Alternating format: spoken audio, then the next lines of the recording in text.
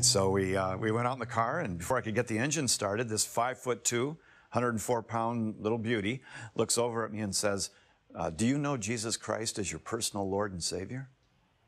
I'd never heard anybody talk like that before. Nobody's ever asked me that before, certainly not in the Catholic Church on Sunday morning, you know. And I didn't know what to say, so I said, yeah, I mean, I'm Catholic. And about a minute later, she said, she came from a Pentecostal family. She said, do you speak in tongues? I didn't know what she was talking about. I'd never heard that before in my life. And I didn't want to disappoint her, so I said, yeah, as a matter of fact, I do. And I couldn't figure out what she was talking about, but I knew it was something spiritual. So about 2 more minutes go by, and I wanted to ask her a question. But by then, as a good Catholic growing up, I didn't know what tongues was. I wanted to ask her, but I couldn't remember if it was tongues or lips. I knew it had something to do with the mouth. It could have been gums for all I know. So I took a chance, and I said, so do you speak in lips? And she started laughing, and she realized that I didn't know anything of what I was, you know, claiming that I knew. Well, that night she shared with me about her relationship. We went bowling, of all things.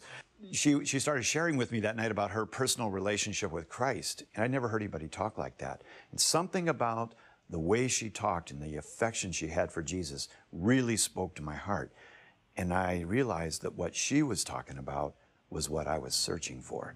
In all my books on Eastern religions and meditation and all of that, the message she had and was living was what I was looking for. And so over the next several weeks after school, I'd go over to her house, and her mother would sit at the kitchen table and open up an old Schofield Bible and begin to talk to me about a personal relationship with Jesus.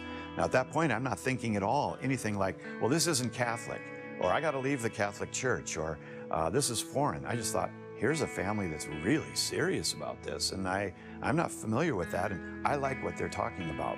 Make a long story short, it was just a few weeks, and I was leaving her house and going back to my folks, and it was about an 11-mile drive. And I got about halfway home, and I pulled over on the side of the road, and I just started crying. And I was 18 years old, and long hair, went to all the parties, had backstage tickets to all the major rock concerts, and I was empty. And I was empty, and I didn't have answers. And I pulled over and I started crying, and I put my head down on the steering wheel, and I just said, Jesus. I said, I want what the Toblers have.